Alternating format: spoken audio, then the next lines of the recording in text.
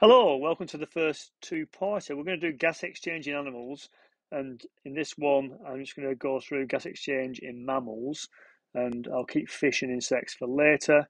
However, it's on the same sheet, just to save a bit of time. Right, let's get into it. Anything about gas exchange, anything where you're asked to write about it, always relate it to Fick's law, where, as we know, the rate of diffusion is proportional to surface area multiplied by the concentration difference divided by the thickness of membrane. So I need a big surface area, I need a large concentration difference, and I need a very thin membrane. Big times big divided by small equals a high number for rate of diffusion. So let's do terminology. Vital capacity, first of all. It isn't the volume of the lungs. It is the maximum amount of air that can be expelled. So this is the max volume. I said amount, never say amount. Volume of, unless there's no other word, of air that can be exhaled. So biggest breath in one breath. Yeah, so biggest breath in and biggest breath out. If you ever had an asthma check, then they get to breathe out and out and out and out. You have to push your diaphragm as high as possible, and it's proper painful to give your vital capacity. It's a hard actual measurement. It hurts. None of us have, most people have never measured their vital capacity. The reason why it's not the volume of the lungs is because of the residual volume, and this is a crucial stat. This is the air that can't be exhaled. That can't be exhaled. E.g., it's the air in bronchioles and trachea and bronchi. But next is tidal volume. And just like the tides you can have high tides, low tides, small tides, etc. The tidal volume is the air exchanged per breath. So air exchanged volume of air exchanged per breath. So as I'm sat here now, my tidal volume is really low. When I start running around, my tidal volume will increase and it will approach my vital capacity. And we measure how good all this is by doing the pulmonary ventilation rate. It's very similar to cardiac output, is this. So your PVR, your pulmonary ventilation rate, equals your TV, your tidal volume, multiplied by your BR, that's your breathing rate. And tidal volume, that's measured in decimeters cubed. Remember, that's 1,000 centimeters cubed. And breathing rate, this is in breaths per minute.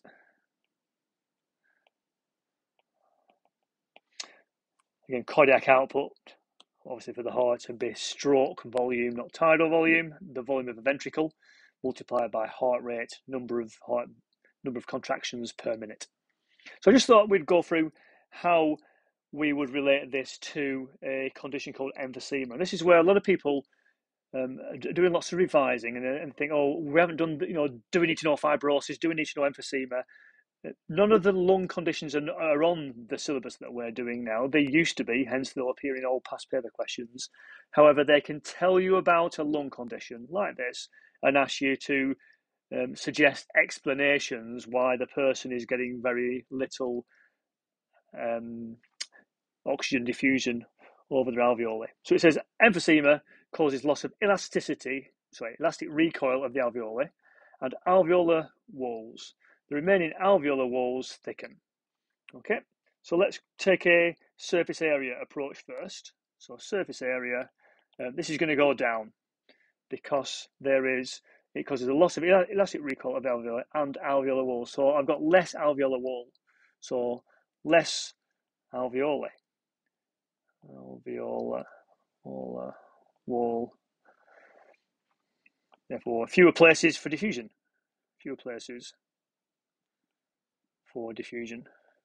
That's kind of obvious. So that's surface area. They have a decrease in surface area. Let's do thickness next, because that's obvious as well. there's an increase, as walls thicken. Be careful there of saying cell walls. Cells also thicken, therefore there's a longer diffusion distance. Again, I'm paraphrasing this, but you can hear me anyway. You can go back if you need to. I'm writing diffusion there, aren't I? Diffusion distance. The next one is the one that, so we've sorted out surface areas done, thickness of membranes done. Concentration difference is the last one, so conc.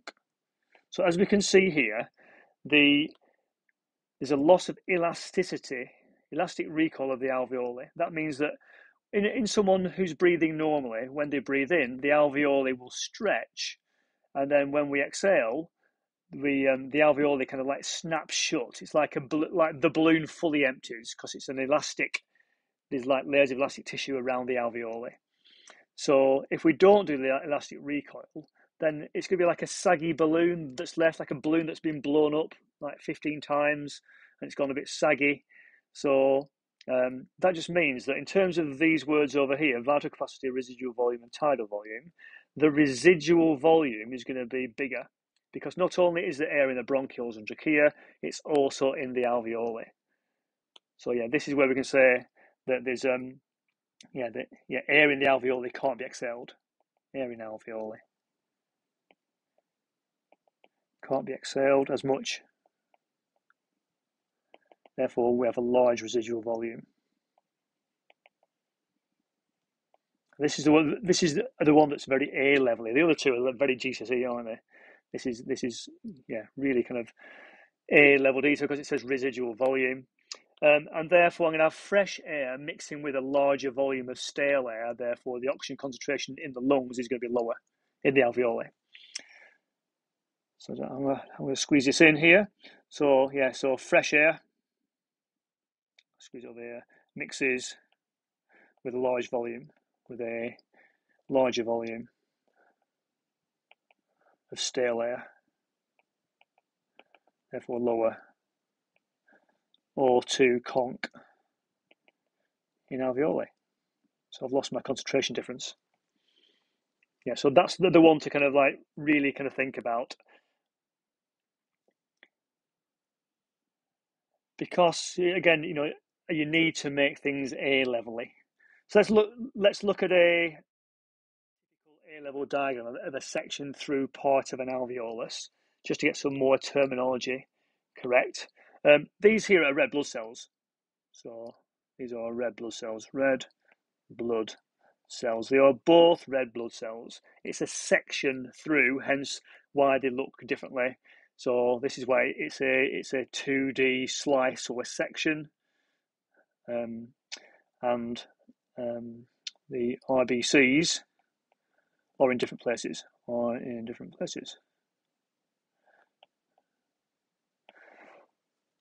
Yeah, so they both look like the top one, apart from this one's only been sliced through part of its cell.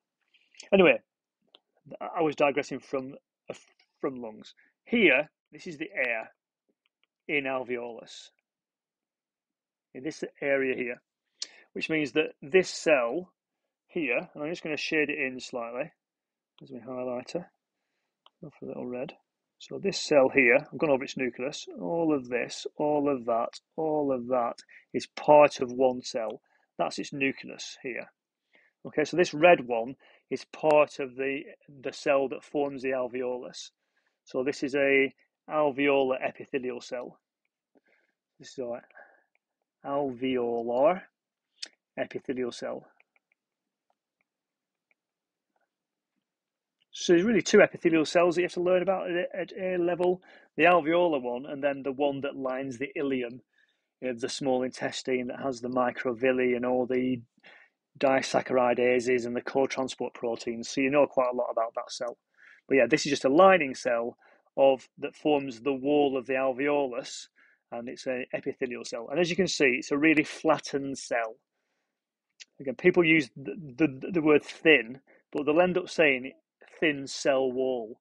So the alveolus forms a wall. So sorry, these cells form a wall, However, it's an animal cell. It hasn't got a cell wall. I prefer the word flattened, and then we're less likely to mess it up.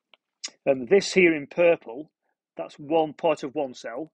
Then I'm now on to the next cell, and this is a cell that's, well, it's surrounding my blood, and therefore this is our capillary, the epithelial cells that form the capillary. So I'm just going to pop it down here. So this is our, so it's the epithelial cell of capillary. And this is where the plasma would be. So oxygen only has to diffuse through this very small distance here. Yeah, it's that distance there. From oxygen molecules go from there through this really thin part of the alveolar epithelia, through a really thin or flattened cell that forms an epithelial cell of the capillary, and then the red blood cells are practically the same size as the lumen of the capillary, and therefore, what I've done there. Therefore, it's going through only goes through two cells, so it's a short distance, and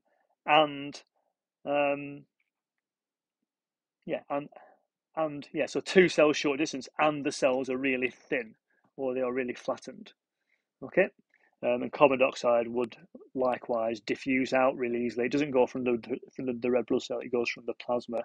So CO2 is going to go that way because it's like dissolved in the blood plasma. It's carbon dioxide. Okay, so when we talk about, just going back to our Fick's law again about our surface area, surface area is just there's many alveoli. Concentration difference, that's all about breathing and think about that residual volume. Thickness of membrane, I prefer it to like thickness of barrier. A sheet of cells forms a membrane, but also cells have a thin membrane. So again, this is a recipe here for messing up, chucking in cell wall when you don't mean cell wall, and saying that they have a thin cell membrane. All membranes are the same thickness. So this black line here that's drawing out that cell membrane is the same thickness as every single cell. Even if it was a big pudgy cell, it would still have the same thickness. It's still a phospholipid bilayer. They have a certain depth to them. I think 7 nanometers is their they're always thin. A cell membrane is always thin. So it's just the problem that a sheet of cells forms a membrane. So basically never say a membrane on its own. Always say what membrane are you talking about. The cells form a thin membrane. Tick. Cells have a cell membrane. Brilliant. The nuclear membrane or the RER membrane or the Golgi membrane gets pulled into a vesicle, and then the vesicle membrane fuses with the cell membrane, etc. Anyway, let's just go through inhalation for the last bit. How are we doing for time? 13 minutes, so I'm doing okay today. So breathing in. Again, this is lovely to learn because it's a series of steps. However, 2 of them happen at the same time. So pick one and then say the other. So when we're breathing in, I need to increase the volume. So the rib cage rises up, and it does that by the intercostal muscles contracting. But there are 2 of them, so it's important you know which one, and it's the external ones. So the external intercostal muscles contract. Almost didn't write muscle then. Intercostal. I better write muscle. Muscles contract, and then that pulls this pulls the rib cage up and out. Also, I'm going to start it with also, the diaphragm contracts and flattens. So it's going from a dome shape to a less dome shape. So you kind of, it is in effect moving downwards, but it doesn't kind of dip. I don't get a U shape out of it. Yeah, so it flattens is a better description. So if my rib cage has moved up and out, and my diaphragm has flattened, we've increased the volume. Yeah, so the volume of the thoracic cavity increases. None of this is on GCSE, by the way. So it's all getting more. Even if you think diaphragm contracts and flattens sounds easy for A level, well, it's new knowledge, so you don't. So it will get marks. When the thoracic cavity, the volume increases, the pressure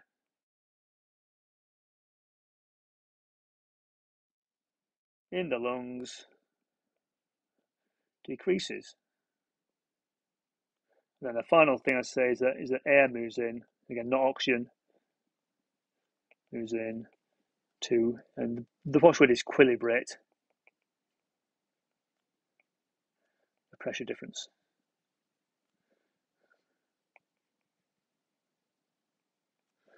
Done. If it was how do we breathe out, well, we change external to internal.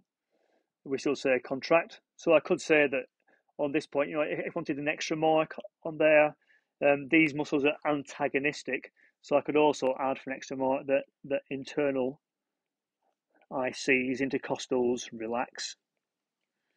But I've seen more schemes where you only need to mention one of them. So if I was saying the opposite, I'd say internal intercostals contract, external intercostals relax. This pulls the rib cage down and inwards. The diaphragm relaxes and becomes domed, or moves upward, or becomes domed is probably the opposite, flattened. The volume of the thoracic cavity decreases, pressure in the lungs increases, air moves out to equilibrate the pressure difference. So hopefully that was useful. Again, really focus on the A level bits. If I was making an A level paper, I wouldn't be, testing, basic stuff. In terms of Fick's law, I'd be focusing on that concentration difference and the thickness of membrane, as i.e., I need to know these terms for thickness of membrane, alveolar epithelia, knowing that the capillaries are likewise two cells but flattened. And when we do the insects and the fish gills next time, it's the same thing. I say next time, we're going to do fat digestion next time, but it'll be the one after that. Okay, hopefully that was useful.